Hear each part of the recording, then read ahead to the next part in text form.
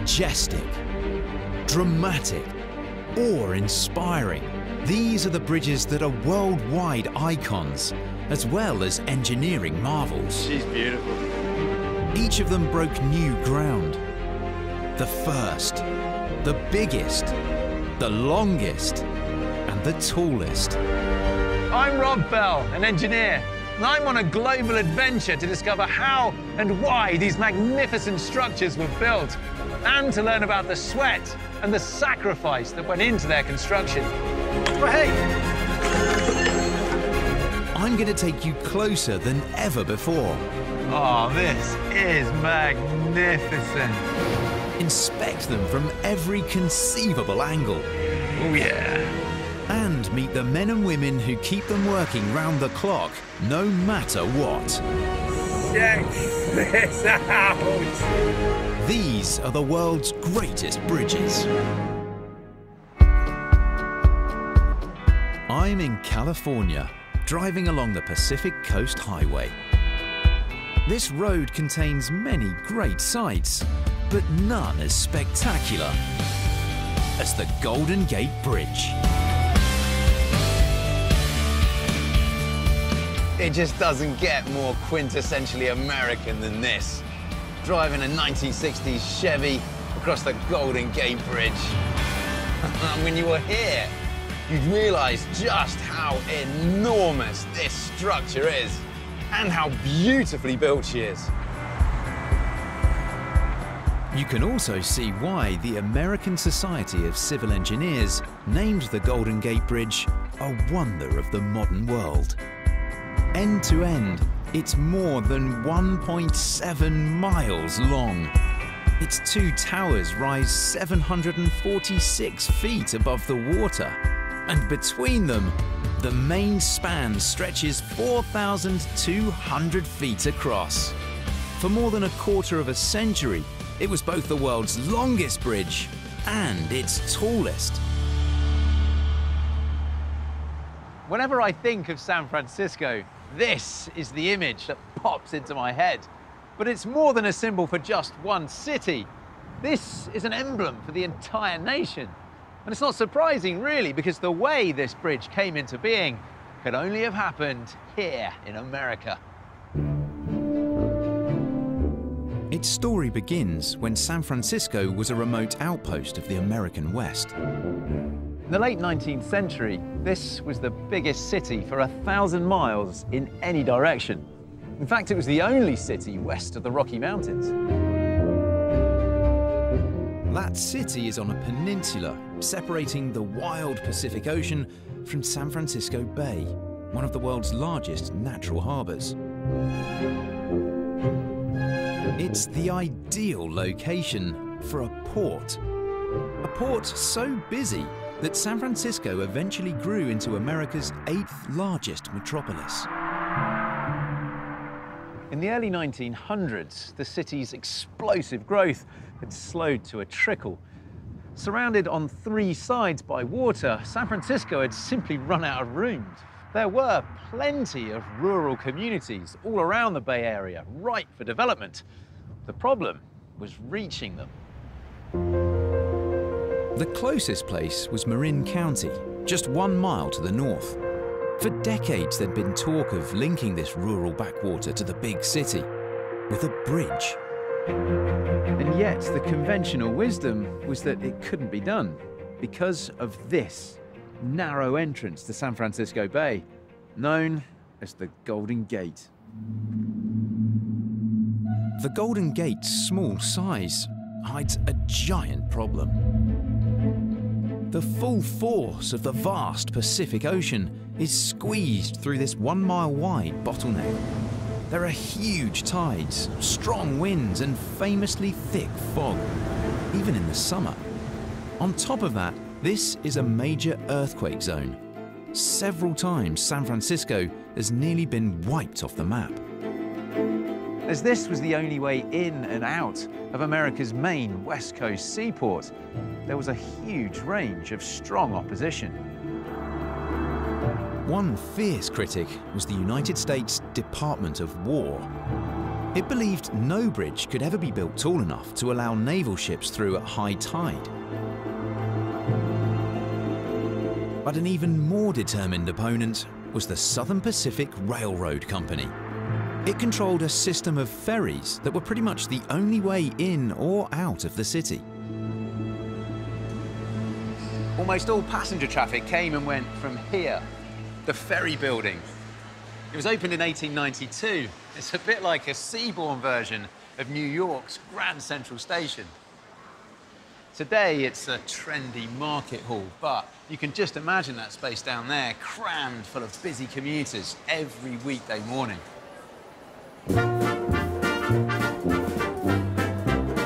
The ferry monopoly was a huge money spinner for the railroad company. But the service was coming under severe strain from a new aspect of American life: booming car ownership. The Golden Gate Ferry left from here in Sausalito. In 1919, it was moving around 120,000 cars a year. By 1929, it was carrying more than 2 million. Never mind what the War Department, what the railroad wanted. The people needed a bridge. There was one man who believed he could build it: Joseph Strauss. He took inspiration from a landmark in his hometown, Cincinnati, Ohio. When in college, Strauss became fascinated by this, the John A. Roebling suspension bridge. It was once the world's longest, and the man behind it, John Augustus Roebling, also created one of America's most impressive structures, the Brooklyn Bridge. Strauss idolized him and decided that one day he too would design one of the world's greatest bridges. He started a firm that built more than 400 of them, but almost every one was rather uninspiring. Then, in 1920, Strauss finally got a chance to emulate his hero. The city of San Francisco wanted proposals for a bridge across the Golden Gate and invited Strauss to bid. The few who thought such a bridge could actually be built said it would cost at least $100 million, billions in today's money. But Strauss put in a bargain basement bid of just 17 million. The city politicians liked the price, but would they really agree to a design as ugly as this?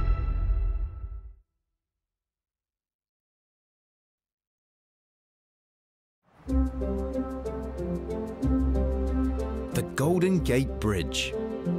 For 27 years, it was the world's longest suspension span. Today, it remains an icon of San Francisco and the American West. Keeping this 80-year-old landmark in working order is a never-ending task. That's why there's a permanent staff of more than 100 to maintain it. Phil. How you doing, bud? I'm good. I'm very good. That's for me.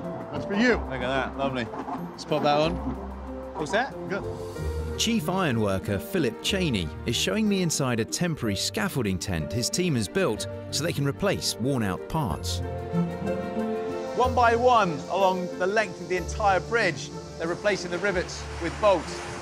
To remove a rivet, you've got to knock the head off, and to do that, you need a lot of power, pneumatic power.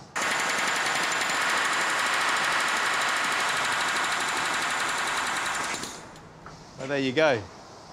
That was once part of the Golden Gate Bridge. No longer. What's the kind of wear and tear that you see on the bridge? Mostly the rivets. They're 80 years old, even though they've been painted a couple of different times throughout the history of the bridge. The salt atmosphere around here is just so corrosive and evasive that you can never keep up on it. There's 600,000 rivets in each one of the towers. And that's just the towers? That's just the towers. This is throughout the deck, there is millions and millions of rivets. This one here is pretty much a pristine rivet. Right, so if but this one was on the other side that was protected from the wind and the rain. So if you compare to this side here, you can just see where the rust has just eaten into it. So what then, these are being replaced by much more modern bolts? Correct. Unlike the old rivets, bolts can be made to an exacting standard, tightened to a precise tension, and easily removed and replaced when they start to corrode 8 decades from now. Round-the-clock maintenance keeps the bridge looking as good as it always has. But originally, it wasn't meant to look like this at all. The first chief engineer, Joseph Strauss, had something very different in mind. Now this was Strauss's idea. It's a hybrid cantilever suspension bridge. And you can see the arms that stick out from the towers here on each side of the water. And they're supported by this mass of steel trusswork on each side. And then between, you've got this suspension cable stretched out and the deck hanging off the bottom of that. Now, as bridge designs go, this is, well, it's certainly very different. I've never seen anything like this before. It almost looks unfinished to me. In the 1920s, the people of San Francisco expressed their opinions far less politely. As far as they were concerned, this bridge was ugly, and definitely not what they had in mind. But with no other affordable ideas on the table, the city still hired Strauss as chief engineer. They did impose a condition though. He'd have to hire someone else to oversee the design. Strauss swallowed his pride and brought in a talented deputy, Charles Ellis. Ellis quietly scrapped Strauss's original plan and came up with this instead. A graceful, flowing suspension bridge. Even the toughest critics agreed it was a thing of beauty. Ellis's changes were so dramatic that if anyone can be called the designer of the Golden Gate Bridge, it's him. His revisions pushed the price up from $17 to $35 million. Knowing this was his only chance to realize a lifelong dream, Strauss agreed to them. The new design was on a scale that dwarfed, well, everything. The total suspended section would be 1.2 miles long. But even more impressive were the towers. They'd hold the roadway up 220 feet above the water and then rise another 500 feet above that. Not only would these be the tallest bridge towers ever built, they'd be the tallest building of any kind west of New York. Why are the towers so tall? Well, strange as it sounds, the taller they are, the longer the bridge can stretch. And here's why. As the towers get taller, the deeper the curve or the sag in the suspension cables between the two towers. And having a deeper sag in that cable gives you an advantage because the deeper it is, the less tension, the less pull there is on the cable. Let me show you what I mean. I have here 3 model suspension bridges. The difference is in how tall the towers are. I'm going to show how much force it takes to suspend the rubber bridge deck in each model. So I pull that up, got my bridge deck raised and supported. We've got 4.7 kilograms of weight, of force that I'm having to use to hold this bridge up here on the small model. As the towers get higher and the cable tension lower, it takes less strain, less force to suspend the deck. All right, let's see how much force we need for our big model here. 2.4 kilos of force I'm needing to hold up that bridge deck there. It's pretty much half the amount of force that I needed over the small model bridge. And being able to have a lower tension, less pull, means that the width of the cables and the size of the anchorages that pin those cables down to the ground can all be reduced, saving you weight, saving you money, and saving construction time. All those savings translate into a longer bridge, but not quite long enough to reach across the Golden Gate. To do that, Strauss and Ellis brought in Leon Moisseiff, a renowned engineer who'd created a new way to build suspension bridges. His first was this one, the Manhattan Bridge here in New York City. It opened in 1909, and at first glance, it might be hard to see what's so special about it. But this bridge incorporated revolutionary new design principles. Earlier structures, like the famous Brooklyn Bridge right next door, are stiff, strong, and extremely heavy. Under the greatest of loads or the fiercest of storms, they barely move. But all that weight creates a problem. If a bridge like this got much longer, it would collapse under its own weight. Moisef was a mathematical genius, and he figured that all the extra stiffening on the Brooklyn Bridge wasn't really necessary. In fact, quite the opposite. According to him, the longer the bridge, the more flexible it should be. Moisef designed the new Manhattan Bridge to constantly move, or as engineers say, deflect, up and down under the weight of traffic, and side to side under the force of wind. If designed in a certain way, it would always return to place. Pulling this off in practice is tricky, but Moisef did it with a complex set of calculations called deflection theory. The Golden Gate would take this idea to new extremes, resulting in a structure that's exceptionally elegant, light, and flexible. How flexible? When complete, the bridge would be able to bend up and down 11 feet under the weight of traffic. And as for sideways movement, well, it could swing much further than that. This plaque where I'm stood now represents the center line of the bridge. If I was out on the roadway, I'd have traffic zipping by on either side of me. But then to my right and to my left are two steel balls. Now, each one of those is 27 feet and 8 inches away from that plaque in the middle. And in the most extreme conditions, this is how far the center line of the bridge could swing out to.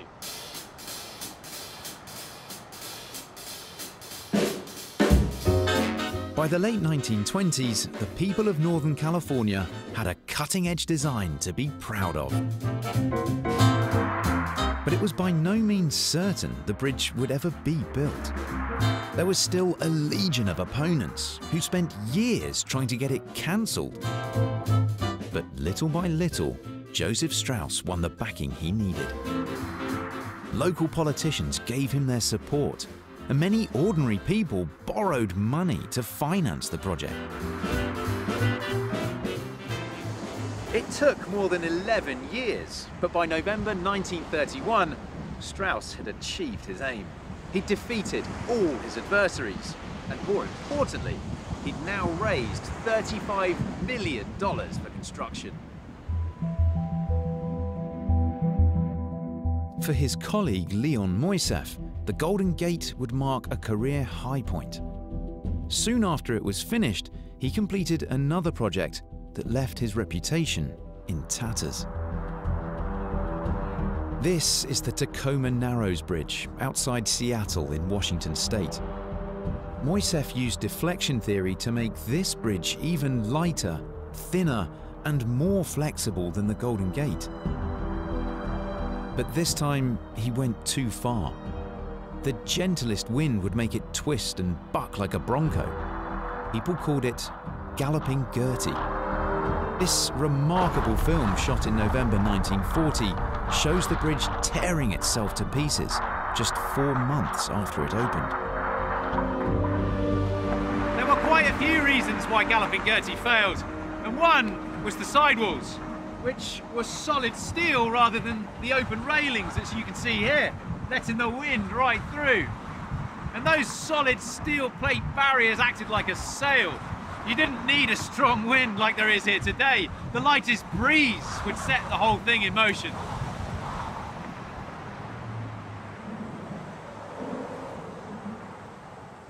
And the Golden Gate has something else that Galloping Gertie lacked.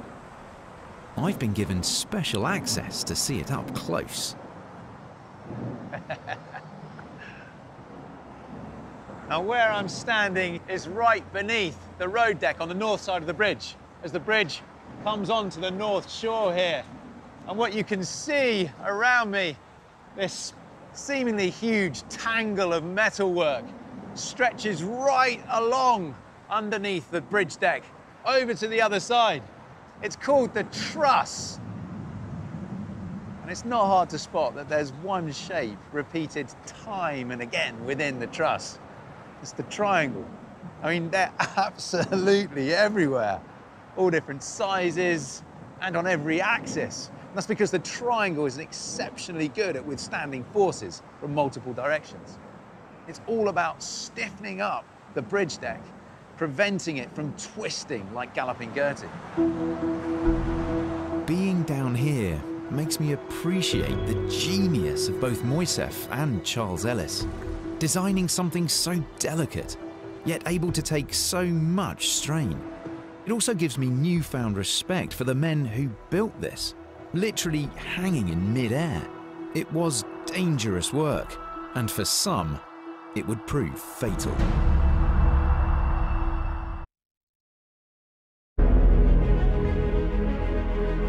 The Golden Gate Bridge is rightly one of the world's most popular tourist attractions.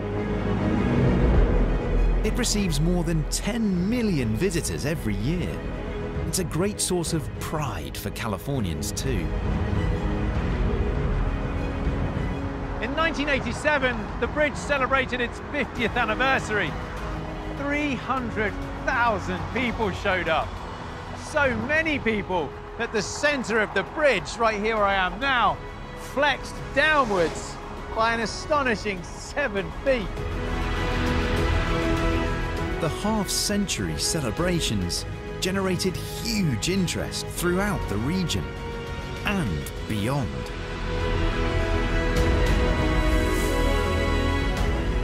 There was the same air of excitement on January the 5th, 1933, when construction of the bridge began.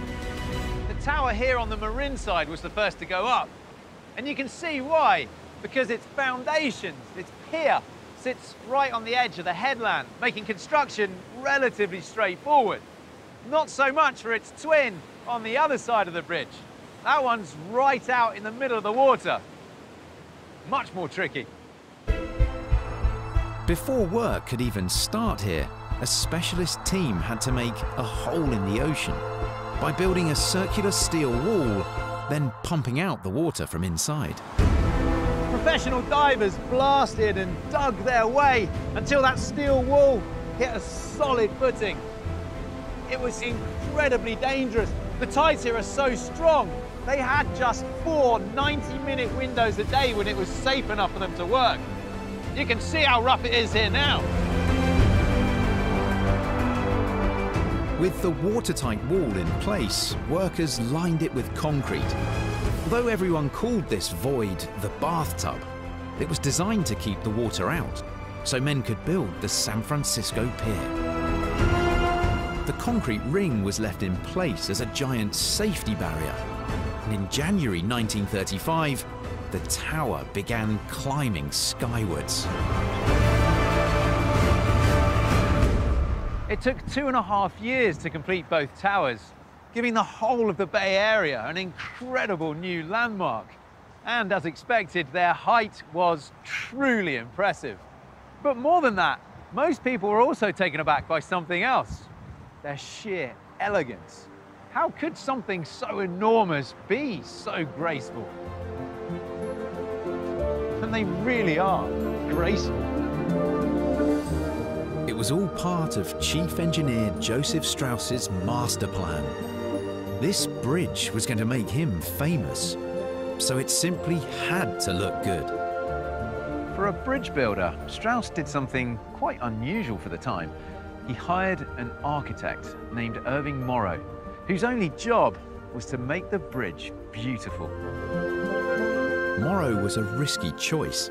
He had absolutely no bridge building experience, but he rose to the challenge, conceiving the whole thing as a kind of giant Art Deco sculpture. He added details like the ribbing and setbacks on the towers, and the unique lampposts. He even turned bland concrete abutments into works of art. Morrow's styling, which you see all around me, helped make the Golden Gate Bridge a masterpiece of 20th century design. But his most important contribution was the colour, which he invented, known as International Orange. Nowadays, it's hard to conceive of this bridge without the world-famous shade of paint. Even so, it wasn't the original choice. Most bridges of the day were a dull grey, brown or black, if they were painted at all.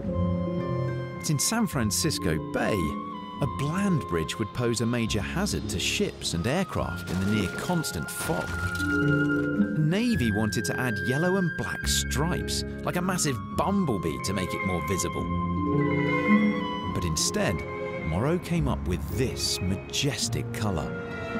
Not only is it easy to see, it enhances the bay's stunning natural beauty.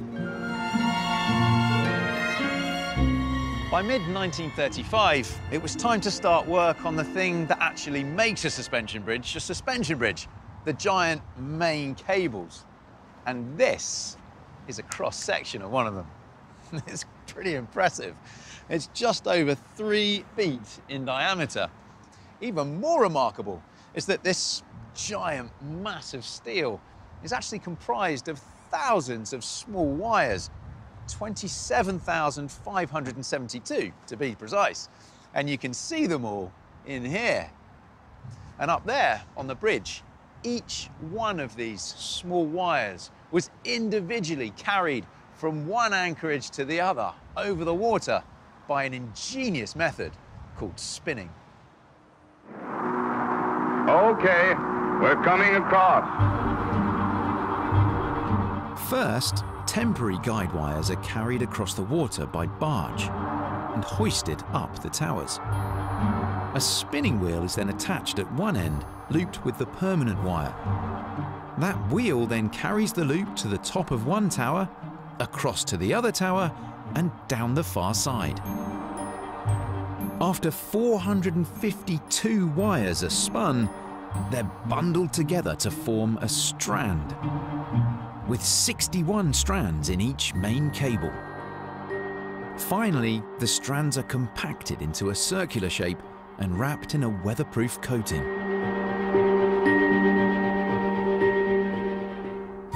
By July 1936, deck construction could begin, and by this point, the bridge had notched up another milestone. In the early 20th century, construction contractors had a pretty grim rule of thumb. For every $1 million spent, they'd expect around 1 fatality. Now, the budget for the Golden Gate Bridge was $35 million, so it's not hard to work out. Yet, by the middle of 1936, the anchorages, the towers, and the main cables were all complete, and not one person had died. This involved more than luck. Joseph Strauss was a huge stickler for safety. Every man on the workforce was issued with state-of-the-art personal protective equipment at company expense. Historian Harvey Schwartz has arranged to show me some of the originals. This hard hat was used on the Golden Gate Bridge by a fellow named James Biondi. He worked as a painter on the bridge. It's made of steamed canvas, and it's impermeated with glue. So this would have been one of the very first hard hats used on construction sites, then, would it? Very likely one of the very first. You can feel it's, you know, it moves a bit. If something fell and hit it, at least you wouldn't get the full force of say, a wrench falling 200 feet. So very different to a modern-day hard hat, but it's better than nothing. It's better than nothing. What would have happened to you if you were found not wearing it? You were supposed to be fired. Yes. Simple as that? You were sent down the road. That's what the workers called it at the time.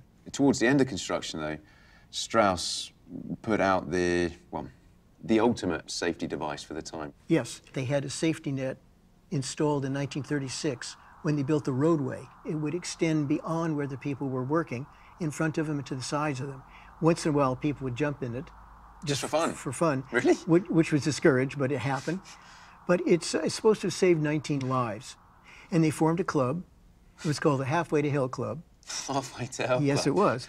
Because they figured if you've fallen halfway to hell. You haven't gone the whole way.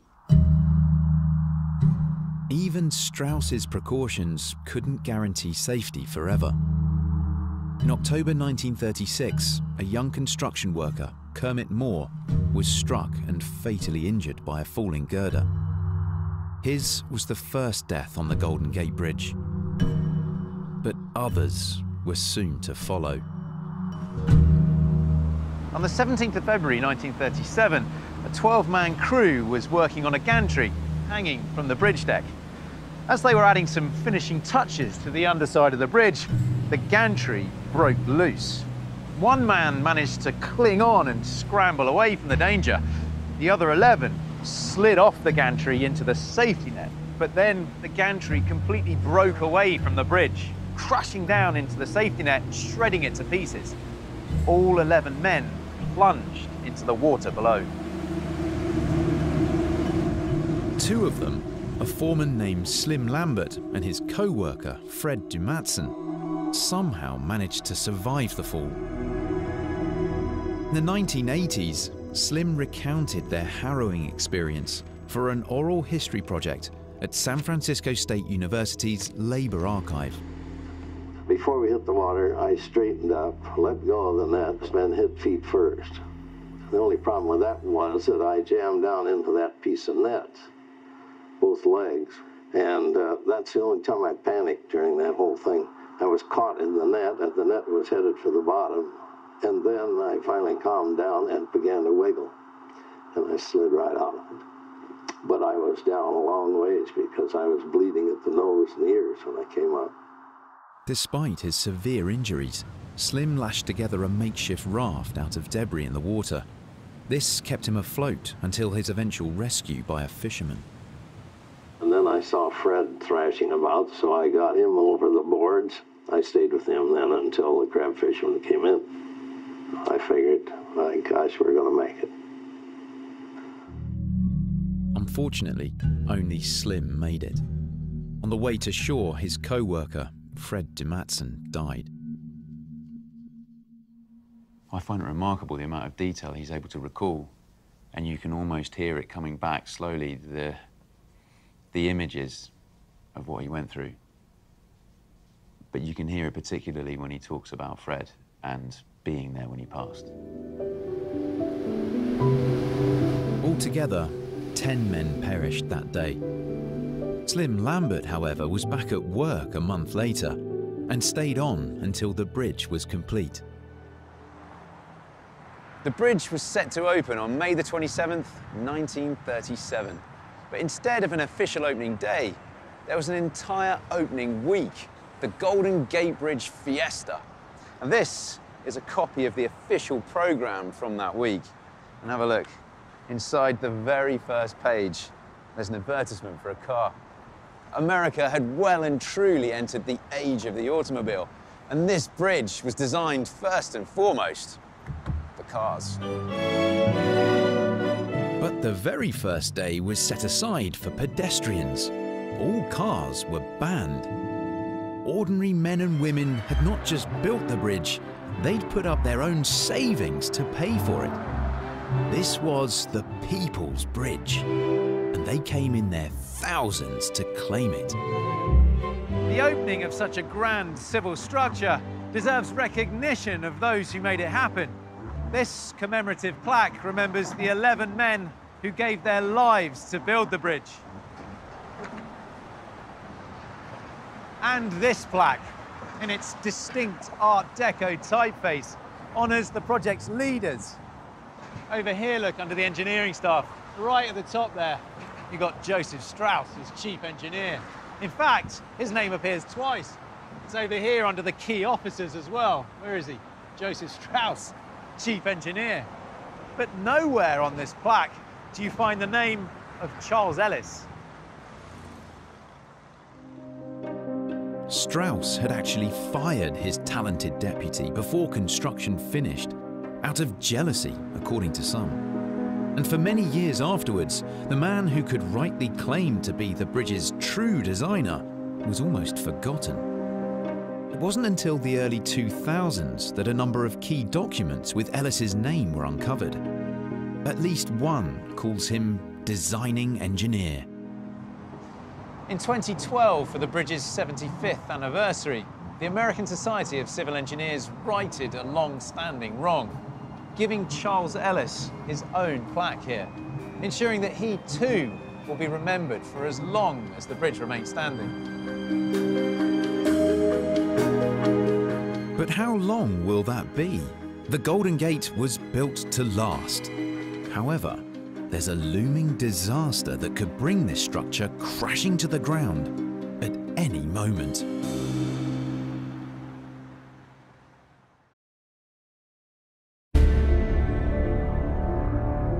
Even in San Francisco's famous fog, the Golden Gate Bridge has stood for 8 decades as a proud gateway to America. It's also survived another phenomenon that Californians know all too well: earthquakes. Right here, I'm stood between 2 major fault lines in the Earth's crust, and everybody around here is simply waiting for what they call the big one. Everybody stay calm, stay calm. In 1989, a magnitude 6.9 quake struck the region, killed 63 people, injured 3,700 more, and caused $6 billion of damage. Part of one major bridge, the Bay Bridge, collapsed. Remarkably, the Golden Gate Bridge survived intact. But engineers know that next time it might not be so lucky. So they're literally bracing for impact. I've been given permission to come down underneath the bridge's south approach viaduct to have a look at some of the changes that were made to the bridge. Now, what I'm looking for are at the tops of each of these vertical towers, on this one and out there. These kind of black cylinders, they're hidden away behind the steel. And these are called seismic isolator bearings. Now, they may not look like much, but in the event of an earthquake, they're designed to work very much like the shock absorbers on a car, soaking up some of that movement in the towers from the ground shaking beneath and protecting the roadway above. Dozens of subtle alterations now stiffen, strengthen, and reinforce the structure. It all has to be done without ruining the bridge's architectural heritage or disrupting the never-ending flow of people and traffic. Although this bridge is admired worldwide, for millions, it's just part of the daily commute. Down the years, the volume of traffic has grown and grown and grown. Today, the bridge carries about 3 million cars a month. Keeping traffic flowing on the bridge has been a never-ending challenge. The roadway is only 6 lanes wide, and you can't make the bridge any wider. So how do you create extra lanes in that confinement of 90 feet? The obvious solution is to shift the middle of the road a couple of lanes over, adding extra capacity to the peak direction. For decades, they did just that, with the simple trick of putting down cones. Using road cones as a central reservation does have a drawback. There's pretty much no protection at all from oncoming traffic. The best prevention is a solid central barrier made out of concrete, like this one. Each one of these segments weighs around 1,500 pounds. Even a spinning truck wouldn't shift that road far. But there's a very slow-moving machine that will. It's called the road zipper. And I've been given the keys. Since 2015, road zippers have been shifting a chain of solid barriers every day on the bridge. Understandably, I'm not allowed to have a go during morning rush hour, But the company that makes these million-dollar machines has a test track an hour outside the city. Throttle on forwards.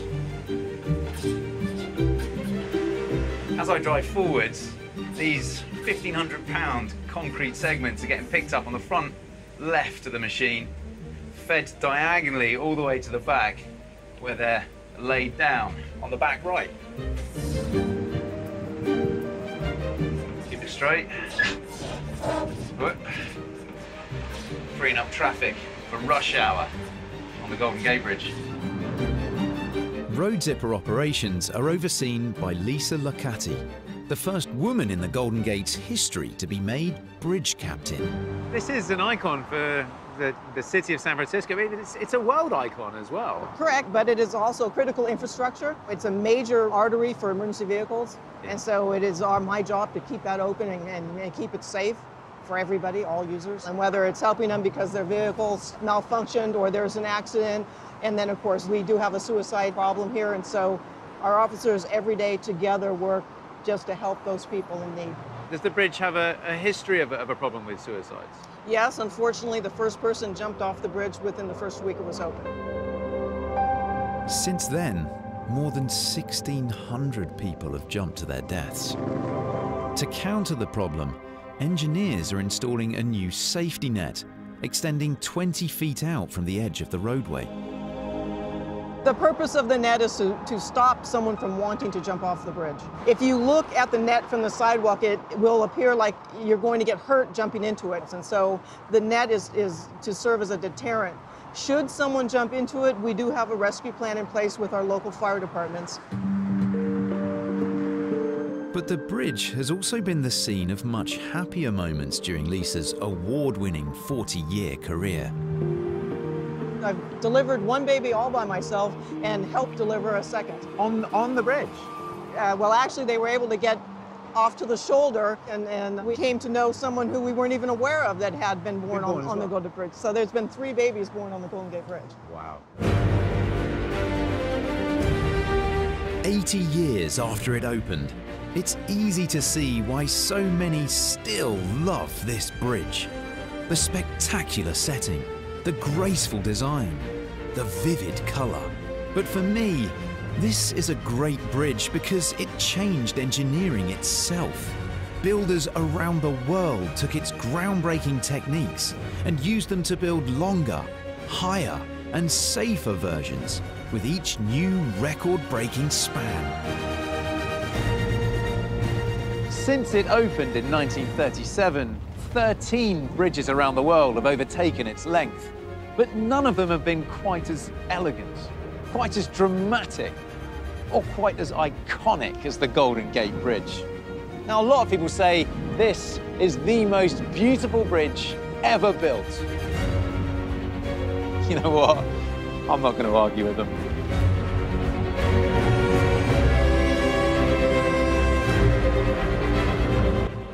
And Sydney Harbour stakes its claim when the world's greatest bridges continues next Friday at 8. Next, witness the birth of the world's first superpower. Bettany Hughes presents an epic new series, 8 Days That Made Rome. On My 5 TV next, the Pioneers of Pop specials kicks off with the Freddie Mercury story, Who Wants to Live Forever?